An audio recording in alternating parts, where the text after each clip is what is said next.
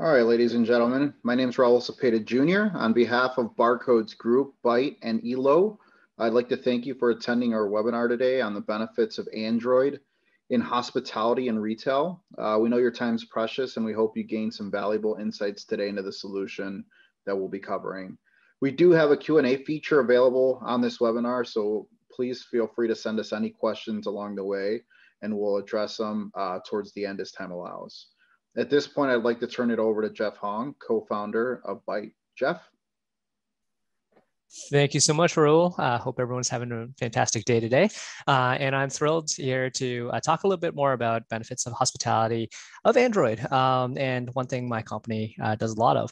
But before I really kick it off any further, I'd love to introduce Joanna, who is one of my favorite customers and work very closely. And she's currently the IT director at Fazoli's. So we'll explore her side of the story in just a moment. All right, so just a bit of background about my company, Byte. So we like to build ourselves as the most intelligent omnichannel ordering platform. So what that really means is that, hey, we'll take care of helping guests order and your order experience, whether you're in a restaurant or at a university or in a hotel. Anytime you use a kiosk, or it could be using web ordering or allowing guests to even use their own mobile phones. So if it's anything ordering related, my company Byte really helps enable customers to do so.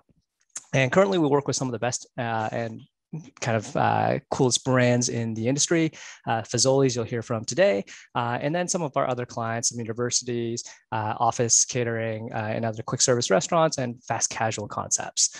So I'm thrilled to have such a robust and established customer base. And when we start digging into what made Byte a little bit more successful was really the kind of drive and momentum from the entire industry of adapting self-ordering technology, and something you guys are here to learn about today. So when we embarked on delivering kiosks for quick service restaurants, we noticed a kind of three main pillars of very tangible benefits. The first one is that by allowing guests to self-order, it actually raises the average check. And at Byte, we've seen average check increases from 10% to 50%, and it can even go beyond that. So we're seeing a really good uptake there. The second is by adopting kiosk technology, we're allowing restaurant operators to operate more effectively and efficiently and reduce some of their expenditures they might incur with labor, and also staff appropriately. You can handle the peaks and troughs of kind of the lunch and dinner models by enabling kiosks to help share some of that burden of guest ordering. And finally, we're driving more throughput through the industry as well. You're enabling more points of service and more points of interaction. So previously you might have had a bottleneck because you could only have 2 cashiers. Well, guess what? You can put in 3, 4, 5 kiosks and really enable your kitchen to produce a bit more effectively and serve guests faster. So when we started doing this business, actually, I'll admit that I built it in iOS first, in Apple's platform. And very quickly on, we discovered, hey, there are some limitations and we should explore Android. And the first reason that we chose to explore Android to really start building out my business was the availability and adaptability of the hardware. As you are well aware, Apple really only develops a couple models of iPads, and that was our predominant use case before. So they only had a couple of screen sizes that we could really build on. But with Android, you're not limited by the screen size anymore. You can go from something as small as a 7-inch screen that's a handheld for even your team members to use, or it can go up to the larger 40, 50-inch screens that can take up the size of a wall. And it really allows you that flexibility and understanding what type of statement you want your restaurant to make and what type of experience you want your guests to be able to have. If it's very something like shareable, you want to also use that real estate, screen real estate, to advertise when it's periods of low traffic. You might opt for a larger screen and play a video on it. So we're seeing a lot of different use cases and different desires from our customers, and that kind of experience allows us to really cater to what they want. The second piece is actually the peripherals. So with Android, you're actually able to have different peripherals attached to it. A lot of our devices have a USB port at the back and on the sides. So we can connect other things like printers, scales, webcams, temperature sensors. So there's a lot of options and things that we can just easily bolt on to an Android screen that is not always accessible with other types of platforms. The second advantage of building on Android is the supportability. And there's a few very cool features that are baked into the Android software. And ELO in particular allows us to explore a bit further. So the first one is what I deemed as control and remote capability. So I can see what's happening on the screen, and my support team can then take the entire screen over, take the device over, and really help troubleshoot our clients when they get stuck. I know that our team at Byte chases perfection, but we're not often very perfect. So having that additional tool to control the screen and see what's going on in real time is invaluable to us. The second advantage for support related issues is versioning. Sometimes we'll like to do a custom build for a particular customer that they might want a particular feature or a particular integration. With other platforms, controlling which device gets which version, and worse after, if you have to update it, it can be a complete mess. We don't have a team of technicians to go into the field to update each device individually. So we can do it within our own command center, and we can select which devices get which update. And if people need to jump versions, that can be done as well. If we need to force updates at a particular day and time, we can also do that. And a lot of our restaurants operate pretty long hours. So for us, we can schedule the updates and any version controls that need to happen at 3 a.m. or 4 a.m. So it minimizes the interference with any operations. And finally, the last reason that I want to share is really the breadth of software development. And in particular, iOS has, I don't know if you all know this, but has a gatekeeper, that's Apple, and they will require 2 days to turn around any updates that you might pass through. While with Android, you don't necessarily have to go through that type of gatekeeping effect. You can build something, release it immediately. And that speed has allowed us to become very effective at solving problems quickly, but also making changes for our customers when sudden needs arise. The second piece is the integration opportunity. So almost every company that we work with has an Android SDK, and these are necessary for building out payment integrations, hardware integrations like scales and printers, and that's not always available in all platforms. Windows was another popular one that had a lot of support, but as a lot of companies are now younger startups, they're not really building against a Windows infrastructure either. So if you're looking for new tools, chances are they would have offered it in an Android and sometimes an iOS SDK. But just by nature of having the largest install base of mobile devices, Android gives you that flexibility to do more with it. Now I'd love to bring in Joanna, and we can talk about her experience at implementing Android devices and specifically Byte kiosks at Fazoli's. So Joanna, I'll ask if you can unmute yourself while we talk about a couple questions. Thanks for the reminder, Jeff. No worries. So the first question is, why did you consider implementing kiosks in the first place? And why did you consider like upgrading your ordering experience? Afternoon, everybody. The first thing, we at Fazoli's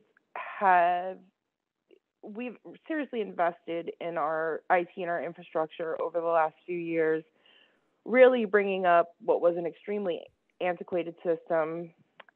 We've invested a lot into our POS technology and the integrated systems. One of the things that we really liked about Byte as time went on, we've integrated with more third-party vendors and really brought all of those so that our POS is the hub. It gives us a lot of flexibility.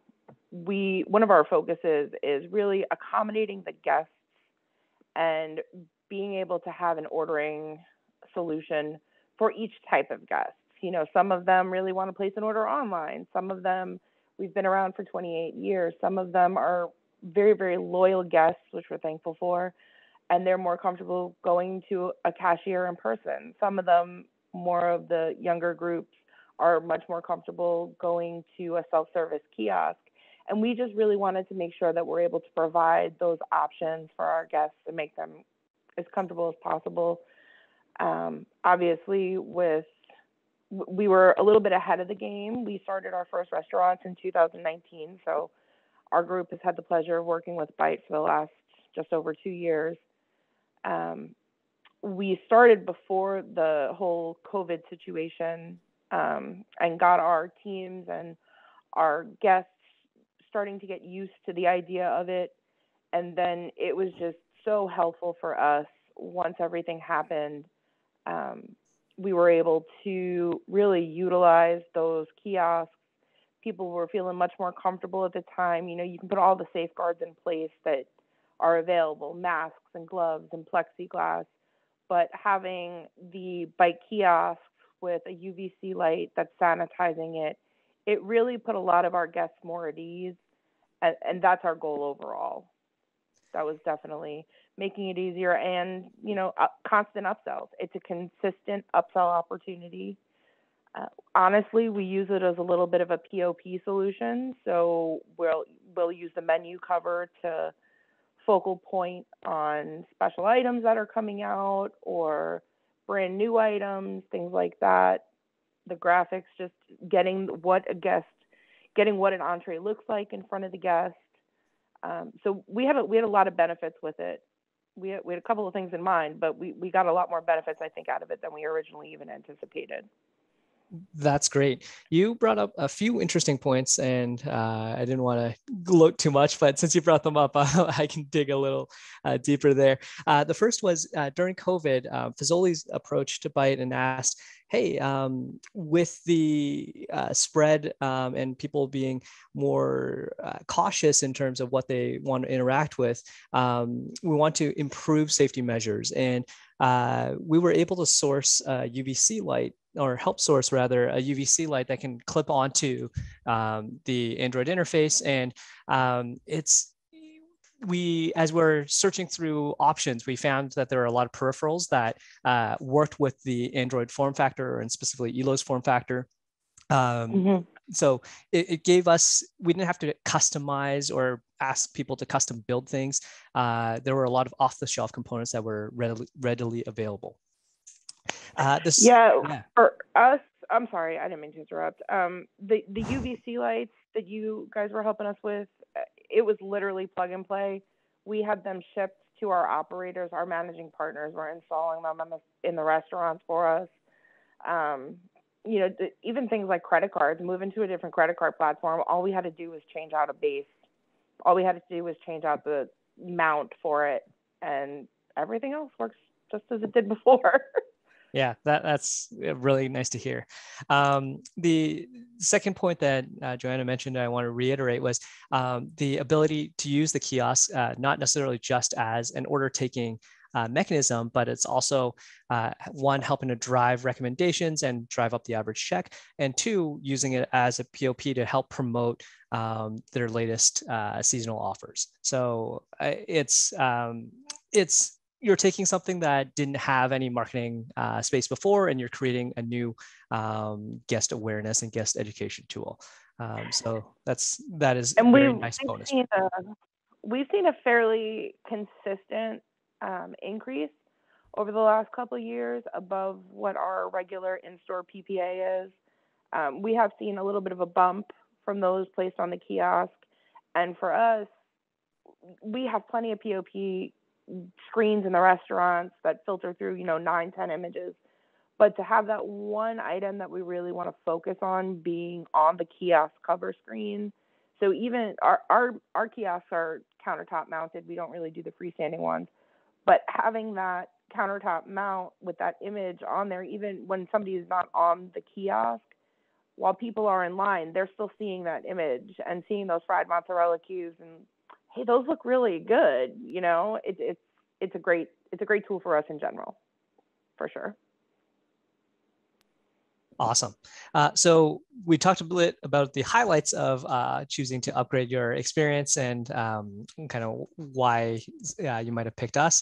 What are some of the lowlights or challenges that you had with deploying? I think in the very beginning, the biggest challenge with the deployment was the adoption from the guests. Like I said, we're very long-term, 20-something years. We had already been in business. Our guests weren't used to seeing anything like this. They were comfortable with going to a cashier at the time. And that was probably our biggest struggle. We did work, though, with the team at Byte who, maybe within a matter of a month or two, were able to turn around a new feature for us. And we started promoting for every guest that used the kiosk, every order over X amount, we would include a free cookie. So they built a feature for us that would accommodate that request. And it's not to say that we were buying them, but that trial for what a cookie would cost, getting them to try it was absolutely worth it. And we do that at the beginning for each store when we originally implemented. We do that offer for about a month or so just to get the trial. But once the guests started using it, it was a super quick guest experience. It's super simple to use. A couple of buttons. If you're not one of those guests that has a lot of changes that they need to make, because we do limit what we expose on the kiosk as far as available modifiers and things like that. It's extremely customizable. We do limit it a little bit, but it's a super easy, super quick guest experience, as a line buster station or just somebody coming in, you want to order one item, and our guests really adopted to it well after we got that first trial attempt. They really adopted to it well, but that first adoption was a little bit more difficult in the very beginning. Yeah. And one thing to note is that guest behavior is sticky. It's like almost any other habit. As soon as someone gets exposure to it once, there might be some hesitation. You do it the second time. And if there's a tangible offer, or tangible benefit for the guest, they'll do it 2 or 3 times. And pretty soon that's becomes second nature to them. So that's a great story. Thank you for sharing.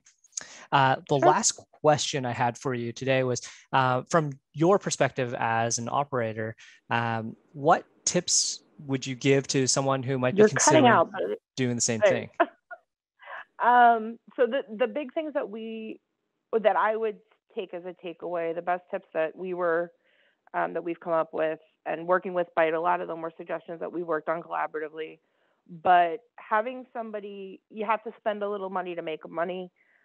Having somebody for those first couple weeks at least that's sort of available, guiding people to the kiosk and helping them, walking them through if they have questions, really having your management teams explain it to your staff. How does this work? And those kinds of things. But what we would do was we would keep somebody up at the counter and have, people pull as a line grew. We'd have that extra person kind of pull, hey, would you like to come over and try our new self-service kiosk?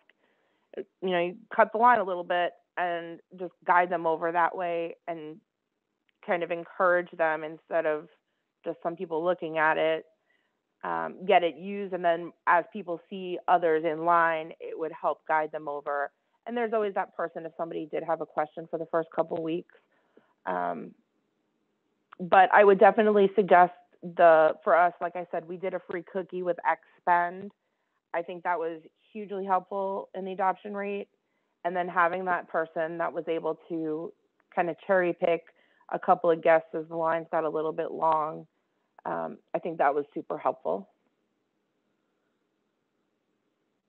Thank you. Yeah, we definitely saw the results after your cookie promo idea, and we're very encouraged by it. So we've also taken that same tactic and kind of trained our other customers to do something very similar.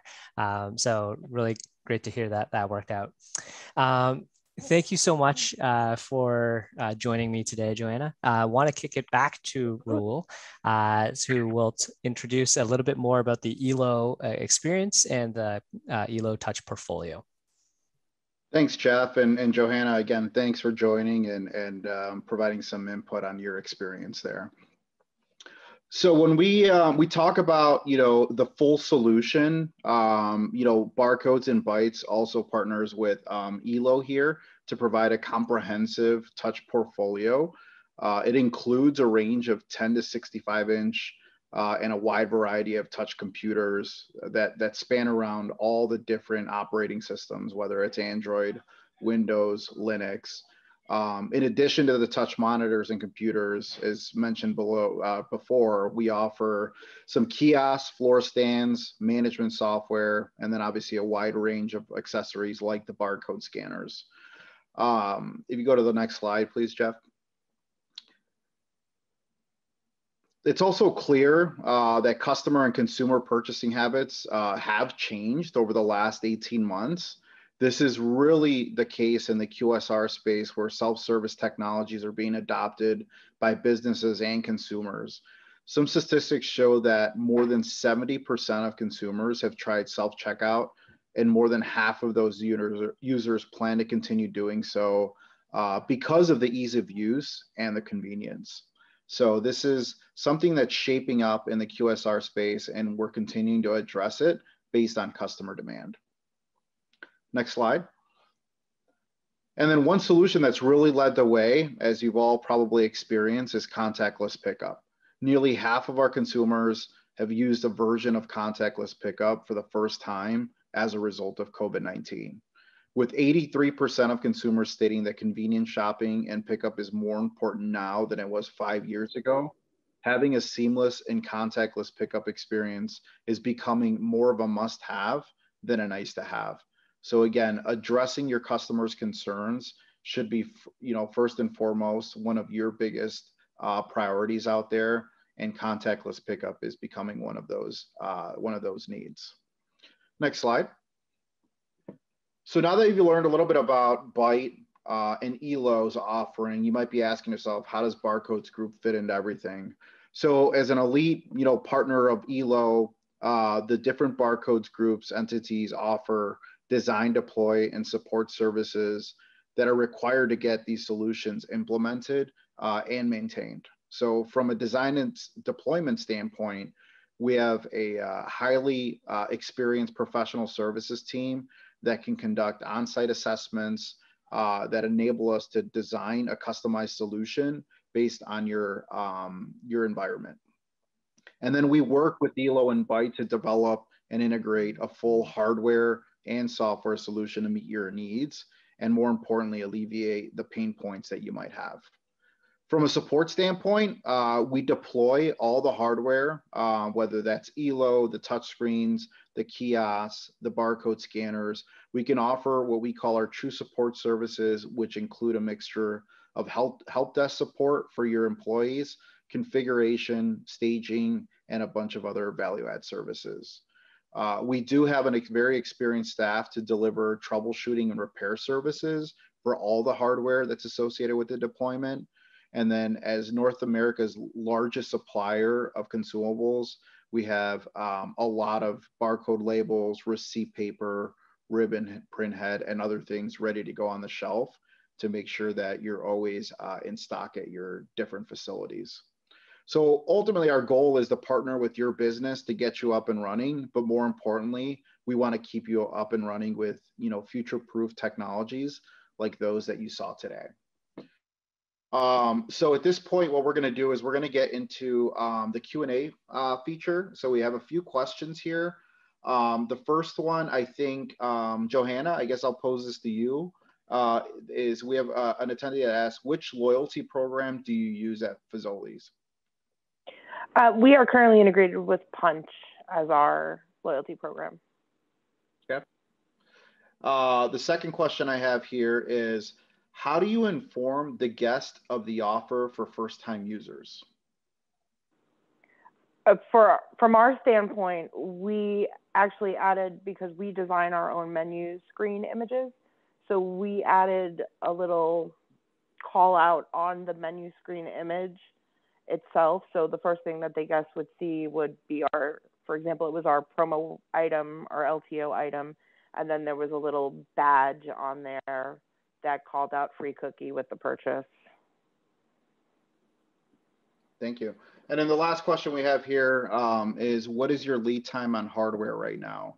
And I could take that one. So obviously, we're all experiencing what we all are seeing as global supply chain issues right now with hardware. So I could tell you that, from our standpoint, there are devices that we hold in stock, but we are seeing some rather lengthy lead times on some touch screens because of chipsets and other shortages out there. So we've seen upwards of 20 weeks on some of these things, but you can feel free to reach out to Barcodes. We always have options out there. We might have to modify the configuration a little bit, but in most cases, we've been able to provide some solution for most of our customers out there that'll fit their need. And the more we can obviously forecast and know when we have to get a deployment rolled out, the more we can make sure that we have the product in stock.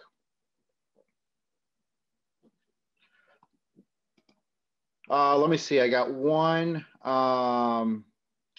Let's see, I think we got one more question. And I'll pose this one, I guess. On the same topic of adoption, how did employees respond to adding kiosks into stores? So Jeff, I don't know if you want to answer that one. So I only have my perspective from being the software provider. And we've seen it as, we've actually explained it a few different ways depending on the service models of where the kiosks are going into. In some cases, it gives employees an opportunity to get out from behind the cashier's counter and interact with guests more, and play up to some of their strengths and having that guest interaction. Because they're freed up, they can go around, circle the dining rooms, help offer additional services if they need to, like, can I fill up a drink, or can I help you out with ordering at the kiosk, like Johanna mentioned. So we've seen a bit of kind of redistributing and reallocating some of the straight cashier staff. We've also heard folks had some resistance to it. Unsurprisingly, that is a concern as well. And we've seen it usually be addressed kind of a couple months after the kiosks have been around for a bit. They're more comfortable seeing it and using it, and to know that, hey, ultimately some guests always want to pay cash. And unfortunately, that is a limitation for Byte, where we don't really support any cash machines or the ability to accept cash. And there are certain things that you still want a cashier to help out with, right? So I don't think it's going to a completely cashierless environment, but how do we enable our operator partners, staff to have more meaningful guest interactions? So Johanna, I don't know if you've heard or seen anything from your own experience as well. No, I would second what you had. Our cashiers were very comfortable with it. Like I said, we use it more for line busting when the line got long. It allowed our team members, our managers, to be able to get out from behind the counters and actually we're known for our breadsticks. It's our signature item. Get out there and do breadstick runs and follow up with guests and make sure that they're having a good dining experience. And where before they were stuck behind that counter, they had to be back there in case somebody walked in the door. Still keeping an eye out if somebody walks in and they're standing up at the counter, but these days, a lot more people are going over to the kiosk when they come in. They don't see somebody behind the counter. They'll go right over to the kiosk, place their order, and go on. Our team members adopted it very well. All right, perfect. Well, I think that concludes the Q&A portion here. Thanks again, everybody, for joining. So on behalf of Barcodes Group, Elo, and Byte, we'd like to thank you for joining the webinar today on the benefits of Android. And if you have any further questions or would like one of our experts to reach out for a free consultation or demo, please feel free to reach out to your preferred solution provider on the screen here, or you can feel free to reach out to me directly via the contact information on the screen as well. Thanks again, and I hope you all enjoy the rest of your day.